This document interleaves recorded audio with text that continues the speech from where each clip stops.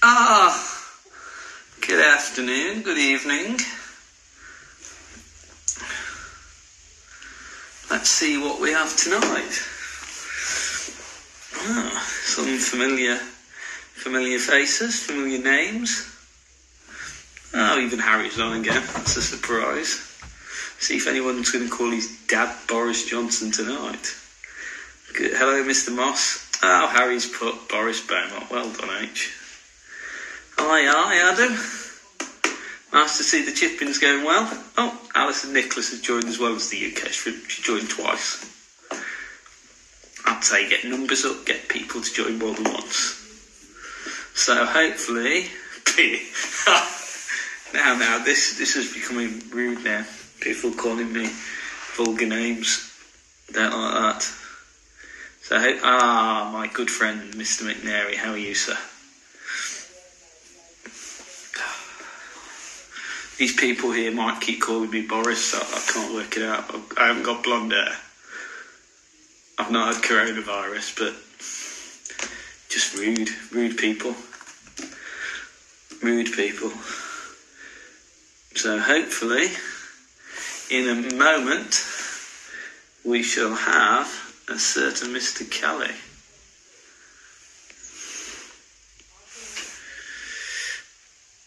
Just a messy. Here we go. Yeah.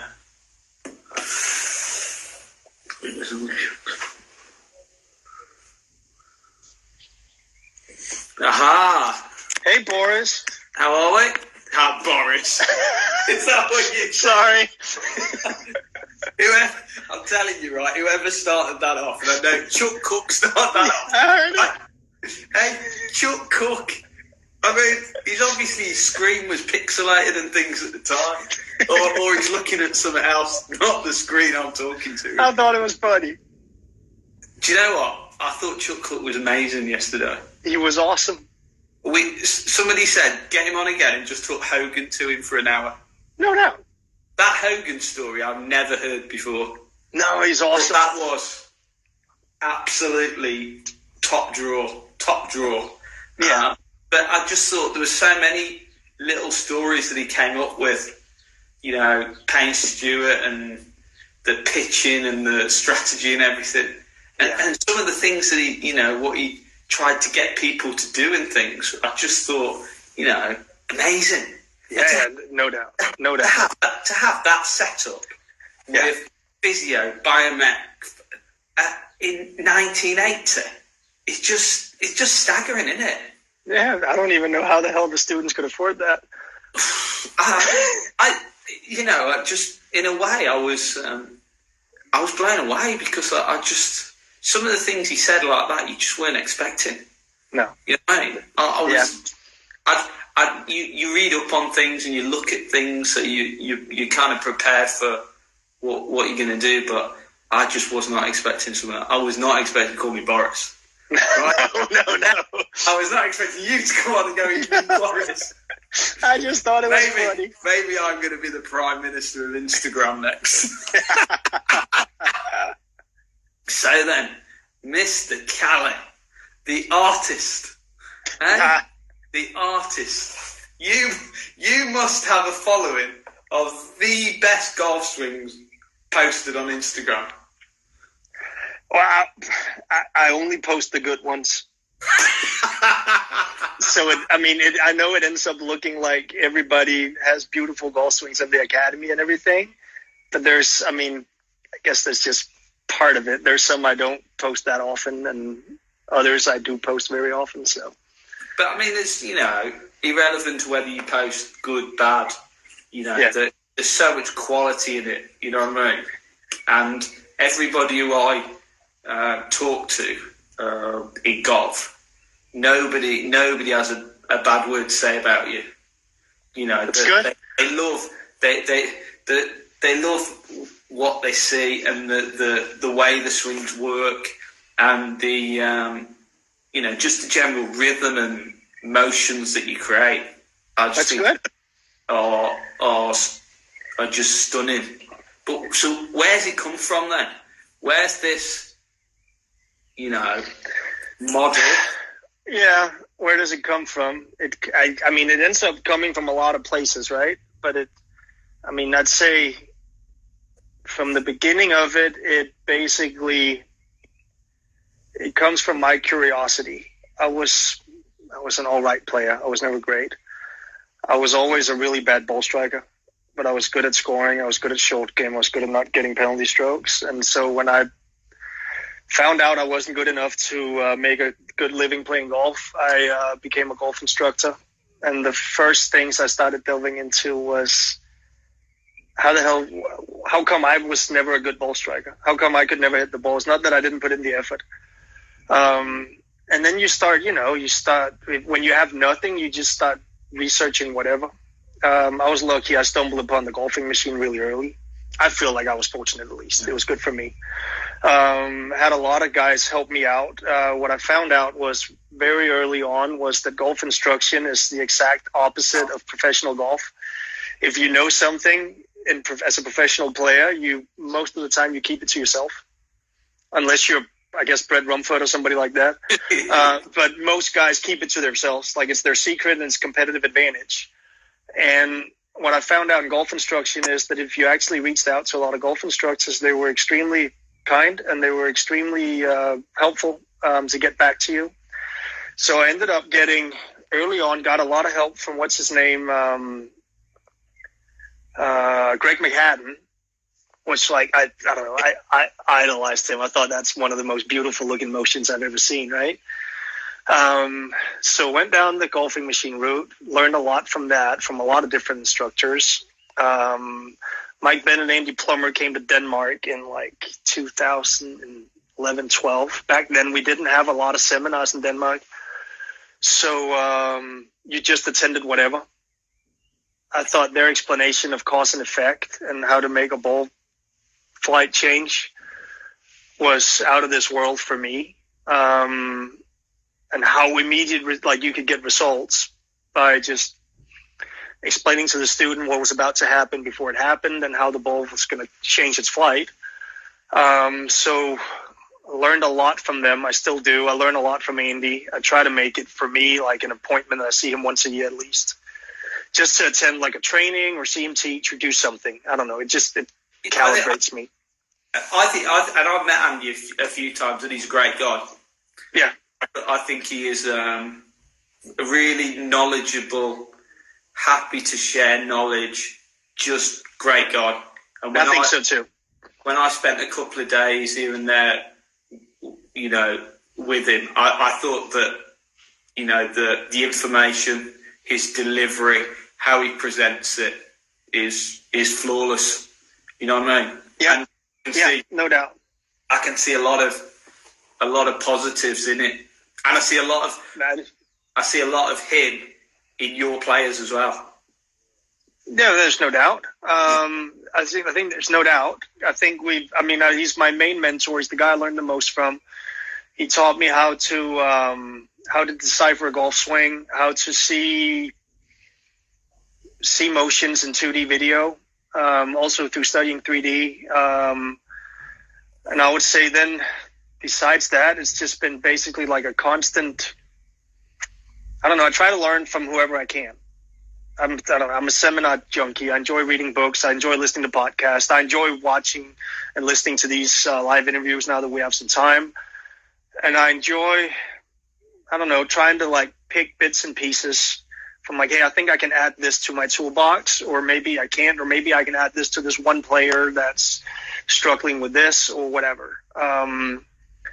Then I think that's on top of that. I think that's about it. I always thought that there was something beautiful about emotion where it looks effortless, but it's powerful.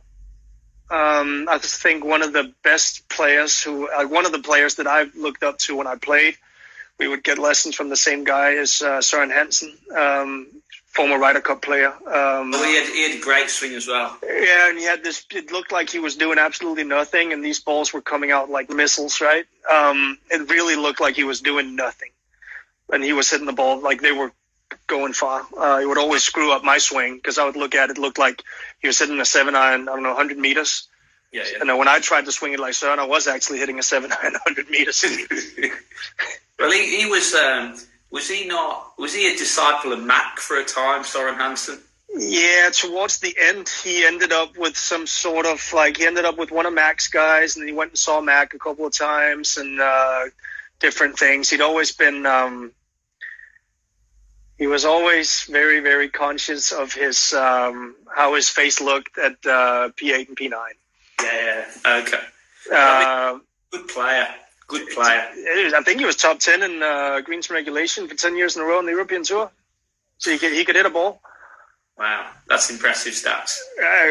It was insane. So looking at him and how the hell does he do that, and how does he make it look effortless, and where's the speed coming from, and how the hell is he doing it? Just became interesting to me.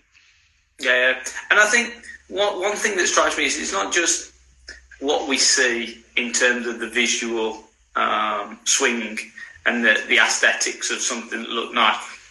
Your players get great results as well. Yeah. It's not. Yeah. They play pretty well. There's a lot more substance behind the golf swing than just being a good golf swing. Yeah, I think so too. And I think that's the important part. It's rare that I start helping players after they become adults. Most of the players I help, they start out with me when they're between 9 and 13 years old. So it can't be all golf swing. I mean, golf is a lot more than just swinging a club. I think it's just, I like to tick that box. And if they're not hitting it good, I know it's not their golf swing. Yeah. And we have 6-month indoor season, so we have some time to check that box off, right? But there's way more than that. There's strategy, there's your mental state, there's physical, there's skills, there's putting, chipping, there's planning your practices, there's even diet. There's all these areas where basically as long as we improve those areas, it should improve them. I think that's what happened in the beginning. Actually, was that a lot of these players had some really beautiful golf swings, and they weren't achieving the results that I expected. So Why do you think that is? Why should a player who has what we would class as a good-looking golf swing not produce the results that you expect them to produce? Well, it might be that they're actually, when they're competing, they're trying to they're thinking about their golf swing. Yeah. They might be thinking at where the club is at the top of their backswing or their transition or something really, really precise, which is probably not the most important thing to think about when you want to hit towards a target. Yeah. It probably has to be more vague and abstract. It's probably more like a feel or a rhythm or something like that. I think there's something to be said there. I think there's certain situations, right? People have whatever situation they don't like, right? For me, it's always OB down the right, wind coming off the left. Yeah. I'm sorry to say, but on most days that swing doesn't look like the swing I'm hitting when the wind's coming off my right. Yeah. And it probably shouldn't.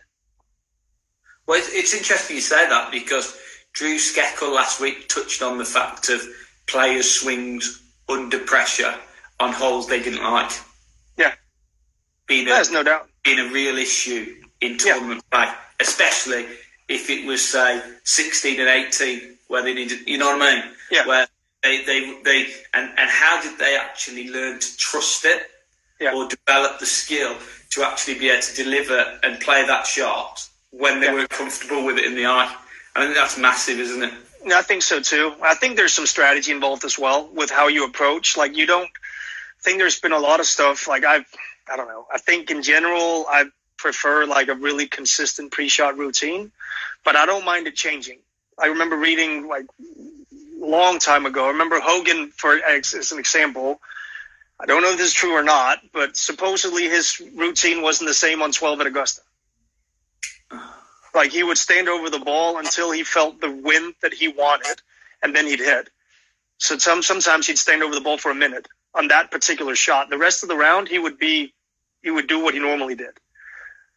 Amazing. So I think there's something to be said for that. That doesn't mean that players need to stand there for a full minute, but there's at least there's players when there's, let's just say OB on the right, win from the left. Like the more times they look up at the target, the more they start adjusting maybe their setup to the left. Yeah. Which is basically just moving their path more left, more than likely, right? Which is probably going to make the ball curve more to the right. And they're doing different things, right? So some of it could be in your preparation. You might do Scott Fawcett's decade system, right? You might map out all the tee shots before you even play. So you just know this is where I'm aiming. I know if I hit a driver here, like I do 95% of the time, it's not going to go over in that trouble. That might be it. It might be that you basically, when you've lined up, you don't look up again. Like you know exactly what's standing in front of you. If you're scared of it cutting to the right, you might just turn the face in just a hair more before you swing back, just so you know that if it's doing anything, it's going to draw too much. Yeah. But just, like people have in putting strokes, they have different strategies. I don't think there's a single really good putter who all puts the same. But it's amazing, isn't it, how our perception, once we're stood over the ball, can suddenly change, or we can start second guessing ourselves that actually I'm aiming in the right place, or as the wind changed direction and thing, you know what I mean? Yeah. So much more clutter. Yeah, and that's what. And I've experienced that a lot, and I don't think that's. I'm sorry to say, with young people and the times we're in with social media and all this stuff, I don't think that clutter is going away. I think it's going to be more and more. Well, do you know what? I think that you're probably right there, because I think in a social media world and an Instagram world, it is about what it looks like. Yeah. You know what I mean? There is. Yeah, and the amount of thoughts, right? What do people think when I come in from this round? People can Google my scores. They can see my results. They can see my scorecard. They can see, what happened on 16, blah, blah, blah. What does my coach say to me? What does my parents say? What do my teammates or the guys I practice with and play with say? What is everybody going to like? It can be like a complete mind fuck. Sorry, my language, but it can, right? You got nothing, George Gankis. Yeah, you don't know how to get them yeah, you're right. But so that becomes a whole different process, right? It's like, what the hell do we do, right? And you could go down different routes. For now, at least, we've decided to go down the mindfulness route. The thoughts are thoughts, and you decide whatever the hell they mean. And they're going to keep coming up, and there's nothing you can really do about it. And they're certainly not going to help to tell yourself not to think about them. So there's that's another aspect where I think it's not just only about improving golf games and results and swings, but it's also, I think that's lifelong lessons. Yeah. Knowing that thoughts just come up. It's part of our. That's why the human beings are the king of the hill. Is because we actually worry. Yeah. And why all the lions and shit are in cages? Because they don't. But I think when you take away and you look at those golf swings on Instagram, and they're not just golf swings, because there's lots of short game shots and lots of short game challenges and lots of skills that players demonstrate on there that you can see. And like you said, 6 months of the year they are inside, and they're training just fitting into a net. Yeah. Like the whole world is at the minute. Yeah. When we're just locked up. And I think there's mileage in that to a large degree. Because I think that I think so. It allows players to not worry about the result and commit a bit more to the process of swinging. You know what I mean? Which I think we can get more stuff done. I think it's time and place. You know what I mean? I think there's that has a place in golf, and probably, certainly where I see players is how many times would they practice, work on something that has no result, so they can commit to the process of improving, as opposed to trying to control the result at the end of the day. And from a personal perspective, I think it'd be really interesting to see how much players get better in this period of time where they can't hit shots or see the ball. Yeah, and that's the thing, right? Like, I've got a crew of, almost 60 players who've been waiting for 6 months to get outside. And now they don't know when they're playing, and they don't know when they've been prepared, and we were about ready to tie it up and know, like, okay, everybody knows what they're doing outside. We've got all the hard work's done. Let's go play, and let's just maintain whatever we worked on. And then it's like, oh, more maintenance, more work, more practicing into nets. But it's, it's equal for everybody, and we can't do anything about it. But yes, I think it does have, in some certain cases, it has an advantage. I think 6 months is too long, if I'm being honest. Like, it's a freaking long time. Yeah. I think it's like 3 months, maybe 4, I think would be good for a lot of players, especially young players. 6 months is too long, but it's what we got. But I mean, you got 6 months you can actually in 6 months impart the right change on that player ready for the new season. Nah, it's not. I'm not going to say that like a completely, I don't know, like a beginner or a player who's played for 2 years who shows up with it's played with 2 heavy clubs when they were young, and they have their strange movement patterns, and they maybe they aren't very coordinated. Like 6 months, they're not going to look like Tommy Fleetwood when they come out. What I mean is, you at least can have a plan and a time scale. Yeah, there's no doubt. And we can take some big pieces, and we can get some big stuff done. If they want to put in the hours, we can get a lot of work done. And I think that's again, I'm lucky. Like, I'm fortunate. It's not like I can just take whatever random kid off the street and give him a beautiful golf swing. Like, these kids are really, really committed. A lot of them, we've had some that spend up to 30 hours a week in that indoor facility all winter. Every week, right? Like, they bust their butts. This is what they want to do. They're practicing all the time, all the movements. They're recording. They come over. They ask, like, how's this? Like, what about this? What about this? What about this? Like, they're busting their butts. That's why the change is happening. So, I mean, you have a great program over there. Great program, you know. So how does that weekly schedule? What is that weekly schedule for a young kid who comes into the? It depends. So it depends on depends actually on how many hours they spend, and a little bit on their age. If they don't spend, let's just say they think golf's fun and they want to do it during the winter as well, and their club doesn't have a winter program, it might be about 5 hours a week. It's every Friday, and then every other Saturday and Sunday they come into practice. Then if they spend more than, if they before high school, but let's say they spend at least 15 hours a week practicing their game, also doing winter time, they get offered a different group to practice with. Because that's when we can get, like, they think it's fun, but in a different way. They think it's fun because they like improving. It's not just because they're hanging out with their friends. They get a minimum of 7 hours a week of practice, and then they have like some extra practices. Then we have a high school program which practices a lot, but they practice in like the mid hours of the day. So they probably have a total, with physical training and stuff, they probably have a total of 12 hours of practice a week where I'm there. And then there's the most skilled group, which are like the professionals and high-level amateurs who aren't in high school anymore, who are like full-time amateur golfers, and they have their own 6 hours a week, 2 mornings a week.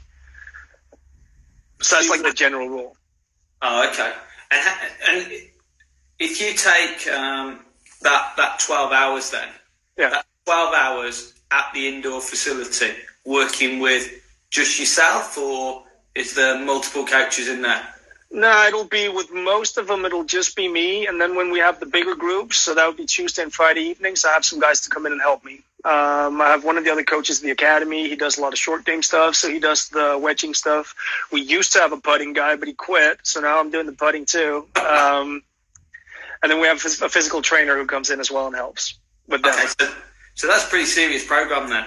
Yeah, it's all right. It's all right. It's not like we've got like some PGA Tour dude who's just like doing the physical training. Like, it's really, really basic stuff. It's basically from chest down to above the knees, front and back, and like only body weight and stuff. And it's nothing advanced. It's not an individual program. It's not like anything like that. Because we can't afford that. Okay. And when they're there, how many would you have in a group? They would probably be about between 15 and to 20 players coming in for 3 hours. That's a lot of players for 3 hours. Yeah. How do you structure what they do within that time? Do you set them the different skills or? No, but that's the thing, right? So when they come in Tuesdays and Saturdays. Let's just say this one particular group. So these are kids between the age of 12 and probably 16 that are highly dedicated. They'll have like 6 of them will come over to me for long game. It's usually just technical feedback. We already put down the plan. We already know what to do. It's basically a lot of checkups, different ways of practicing that one skill so that we can basically put on top of all of them and say, hey, everybody, this is how we're doing it today. It might be in really, really slow versions. It might be in mirrors. It might be whatever. But they have their own individual assignments that we agreed upon. Like, this is the area of your golf swing we're focusing on. Some of them will be a short game thing. It's usually skill development. So it'll usually be like landing areas or hit over something or like a point system or something where they're competing.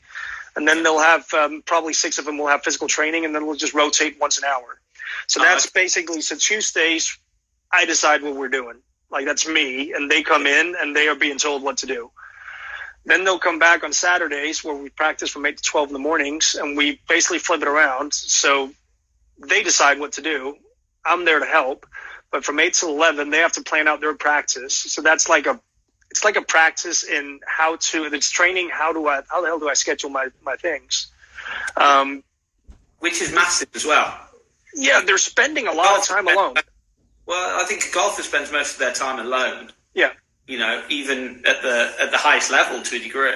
Yeah. And that, that ability to self-organise and plan and set yourself some sort of goals to what you need to achieve. Yeah. I think is a great skill for long-term development.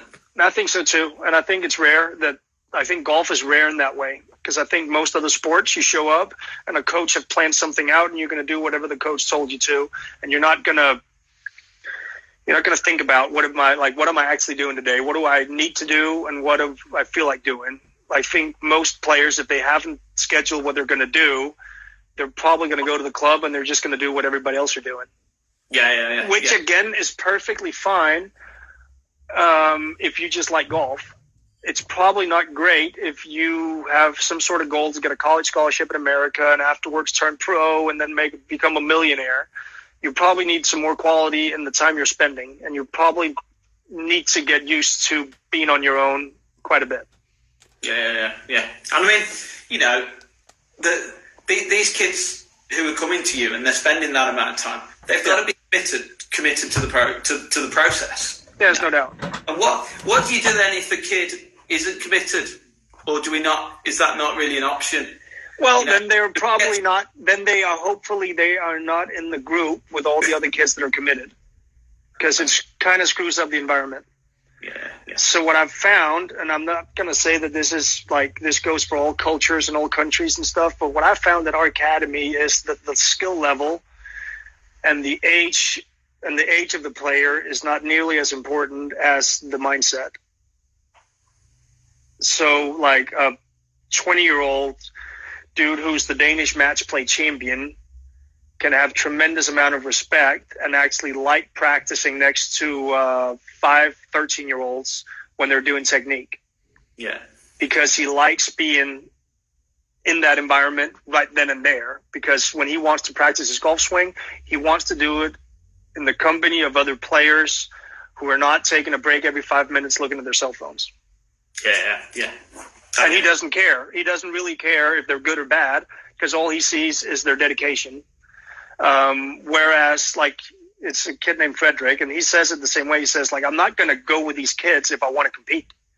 If we're doing a competition, I wouldn't join in on what they're doing.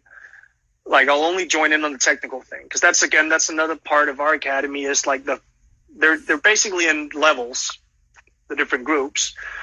But you can always move down a level and join a practice at a lower level if you want. And I think some good stuff happens there when Challenge Tour professional or a national team player of some sorts all of a sudden is standing amongst a boatload of 11, 12-year-olds. Like I'm not going to say they're idols right there in front of them, but it's almost like, okay, that's how good you can be at golf, right? They see it right there. They're not just being told. And I think that's very motivating as well for a young kid. There's no doubt. You know what I mean? And I think certainly if you took a friend of mine is an Olympic martial arts coach, and he will have a lot of the time older ones training with younger ones. Yeah. Just because of the time. Mm-hmm. So that, the younger ones not just do the technique, but they start to see how the more experienced player or the better athlete trains, their attitude towards it. And I think in golf, it's the ability to see what they actually hit it like. How do they hit it? What does it sound like? How does the ball fly? Yeah. Where, if you've never seen that or never witnessed it from a high-level player, to some degree, you have no comparison as to what you're trying to ultimately achieve. You know what I mean? There's no doubt. Like, there's no doubt. And I think that becomes the thing, too, is that all of a sudden, like, because the kids that are academy, they come from multiple clubs. They come from all over the east coast of Denmark. Some of them drive for 2 hours to get to practice, right? Like, they come pretty far away. But a lot of them come because they're probably the best player at their club. And some of them are, maybe they found out in competition that, holy crap, there's a lot of guys that are way better than me. And they find out that, okay, I thought I was pretty good at these different things, but that's because I didn't know what good was. Yeah. Because all of a sudden I see, like you'll talk to a player, right? Like, so how's it go? How's your putting? Oh, I putted well. I only had three putts last round. It's like, 3? I don't think you know what it means to putt well, buddy. Hey, is that why the point coach got sacked? I was just saying, right? Like, they don't know until they see it and until somebody tells them and all these things. And I think it's important that somebody needs to tell them, because how else are they supposed to know? They think they're doing what they're supposed to be doing. They're practicing more than everybody else at their club. So that's got to be plenty, right? Yeah. And the thing is, Andrea, is the environment that you produce. I mean, if you go back to the books like the Talent Code and Bounce, etc., they all talk about the environment being one of the key pieces to actually the skill development in players. Yeah. The environment isn't necessarily just the building. It's the environment that you create, and the culture that you create, and the respect that you've got from these kids based off what you actually do. Yeah. And I think the key piece in the environment is the person in the middle of it who is actually orchestrating it. Because, the more the players buy in to you, and the harder they want to work. Because they know where you can take them if they work hard enough. Yeah, I think some of that's, is that correct? There's a lot to do with talent too. Like, and there's a lot to do with because I enjoyed the hell out of the Talent Code, and I think it's a really good book. And I saw Bounce, I read that, and read Talent is Overrated and Outliers and all these things. Like, I was infatuated with it, right? And 10,000 Hours, and that's Sorry. Outliers is the latest work to come out of them books. Yeah, right. So I read this, right, and I was just like, oh my God, this is like exactly like, it's just 10,000 hours, and there you go. Like, and just be committed, right, and deliberate practice and all these things. And then Epstein writes this book called The Sports Gene, which basically says the exact opposite, right, where high-level performers are basically made at birth, right? Like, you can eliminate 99.99999% of the world population from winning a 100-meter sprint or winning the Olympic medal at a 100-meter sprint at birth, because some are just born to do it and most people aren't.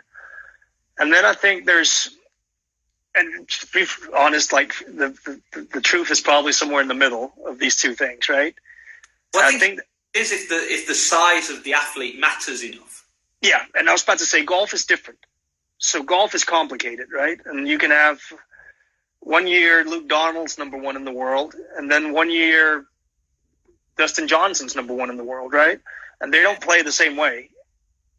So there's more ways to be good at golf. And I think that's the really cool part. So I think it's more about the deliberate practice. I think those books are a really good starting point. At least they were for me. It's something I'm conscious of, at least. I think when you look at a player, as a coach, you don't just look at a player's golf swing.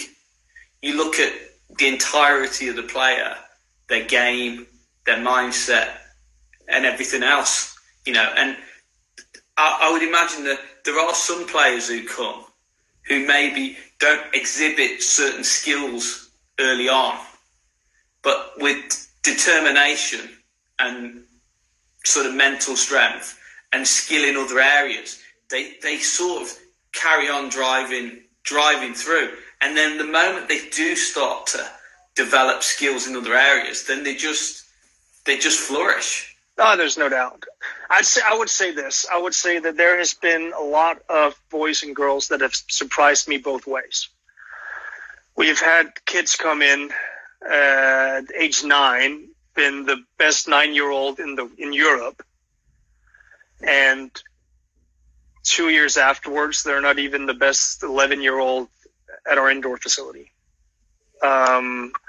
For whatever reasons. And we've had it the other way around too, where some kids have shown up and you can't, I think it's human nature to just kind of look at them and go like, I think this guy could be pretty good, right? And you look at somebody else and go like, he's like, you try to move his right hand grip and you just like, all of a sudden his left knee started moving all of a sudden as well. And you're like, well, hang on, how the hell do these two things connect? Like, cause they're so uncoordinated, and they'll surprise the hell out of you too sometimes. Where you're like 2 years afterwards, you're like, oh my God, like how we've come a long way. And I think that's the whole thing is, and I think I forgot which one of all these books, they probably all speak about it, called like ignition. Like when is the player turned on to something where they go like, this is what I want to do and I want to get really good. I think when that happens is when they become, they're really, really recipient towards guidance, and they're all of a sudden they're like just like a dog wagging their tail, and they're like, "Tell me what to do, I'll do it." Yeah. And that's when you need to have your shit in order, so you're not telling them stuff that's wrong. Yeah. But until then, I could practice with a kid for probably 100. I don't know. I could probably teach him 20 hours a week every week for 3 years straight, and he wouldn't get much better if he didn't like it. Yeah. And if we look now at this gallery of swings, yes, right? And I can't remember some of the names. There's a couple of girls who swing it really great, as well as some lads who just seem to have the stamp on them that just smells Andreas Kelly all over, right? Even if they weren't on your Instagram, I probably know where they've come from, right? But what I think sometimes we don't realise is at some point they weren't that athlete, were they? At some point they turned up as a young impressionable kid. Yeah. And how long have some of them been with you to have gone from that first well, I've been in the junior academy. This is my 7th year. So some of them have been with me for 7 years. So some of them, which the really cool ones, there's like a kid named Sebastian, right? Like he came in at age 10, I think. He's 17 now. He was quiet. You could tell he was all right, but he wasn't great. You didn't really pay attention. Like the only thing you'd pay attention to is every time you told him something at practice, the week after, you didn't have to tell him much. But every time you told him something at practice, the next week you could see he'd changed. Either he'd overdone it or he wasn't quite there yet, but it didn't look the same. And I think at age 14, he shoots 63 on a par 72 in a men's tournament and wins. And the year afterwards, he wins the European Young Masters. And all of a sudden, he's getting letters from UCLA and Illinois and all these places. And you're like, this little shit, right? He was just this little you didn't really pay attention to him, because even that, like, his age group in the junior academy, he might been, when he started, he was the 5th best kid, just in our little building. And he got turned tremendous. And I think that's pretty cool. Sometimes, like, a time hop shows up and I see like a 10-year-old Sebastian swinging a club, and now he's like a head taller than me. And back then he was up around my belly button, right? Yeah. And it's interesting, isn't it? Because that kid who comes at 10 years old, yeah, who isn't necessarily the best or finds things the easiest, no, then at 14 is just on fire. Yeah. I just think you see it all the time, don't you? I remember groups I thought where you'd have a kid in and they'd just be a little bit quiet. They wouldn't necessarily, the best, but they were there every week. Yeah. Every time training, they were there. Yeah.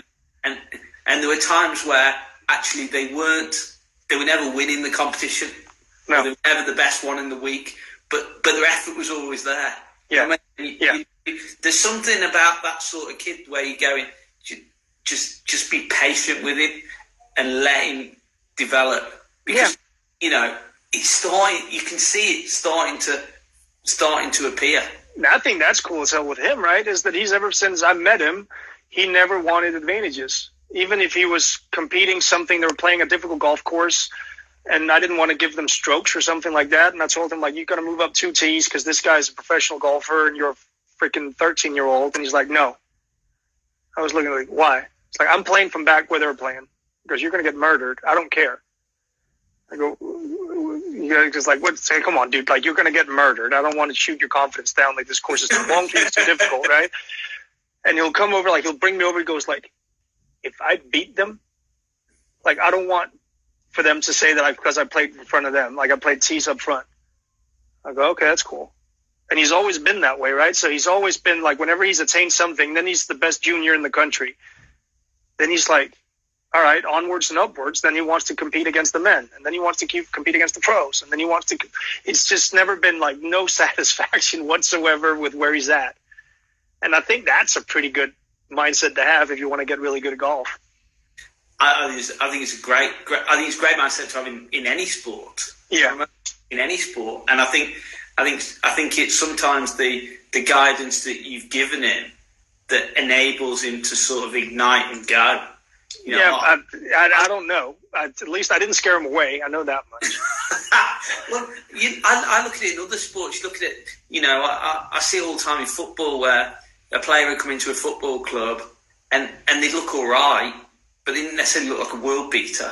No. And then they move to another club and all of a sudden they're the best in Europe. And you're like, he was here 2 seasons ago doing nothing, and he looked ordinary. You would never have. And then you look 2 years later and you're like, he's going to be the best player in Europe. He's now worth millions and millions of pounds, and you're like, is he the same person? You know what I mean? And that's not, he was the same person maybe a couple of years ago that he is now, because he's a bit older. Right? Yeah. But somebody ignites the fire. You know what I mean? Something connects and clicks. I would be a multimillionaire if I knew exactly how to do that. If I could just tell, like, this is the recipe for getting kids to love golf more than anything else in life, I would be I'd just walk around and sell it. I don't. I know what doesn't work. And I know that pushing them and telling them what to do and make demands and all this stuff is not working. So it's got to be like, it's usually like being in an environment, seeing somebody else succeed. It's like having older brothers, like older siblings succeed definitely works. It's having it, like, making it fun, making it challenging, but in a good way. Always praising effort, not results. Always like praising the hard work, the intensity, all these things when it's deserved, but also like being honest. I think those things are definitely like moving things in the right direction. I'm not going to say that I'm batting 100 because I'm not like, there's some where I'm like, dude, I'm freaking, like, in my heart of hearts, I wish that this guy would just put some time in and just love it as much as the people around him loves it, because he would be amazing. And maybe he just does it because he's good at it and people praise him for it because he's good. And that's got to be like a nightmare, really. Well, I think, sometimes the kid who finds things really easy to start with, and they think the game's easy, so they don't have to try, and it just comes naturally to them. So every time you have a competition, they win it, There's a time for them, isn't there, where it gets hard. Or it does. You get to a level where you're now going, I can't win now. No, I see that too. I think I heard a lady say it once where I thought it was like a really good analogy. Like, imagine being a savant at playing the flute, and everybody starts tearing up every time you play the flute, and it's the most beautiful thing people have ever heard in their entire lives. Now, also imagine that you absolutely, more than anything in the world, fucking hate playing the flute, and you're that guy. It's gotta suck. It's gotta suck that you're like the freaking best the world has ever seen, and you hate it. And I think that happens to actually quite a few, especially female golfers. And the thing is that that's hard as well, isn't it? To suddenly hit a wall or end up with this adversity that you can't do it.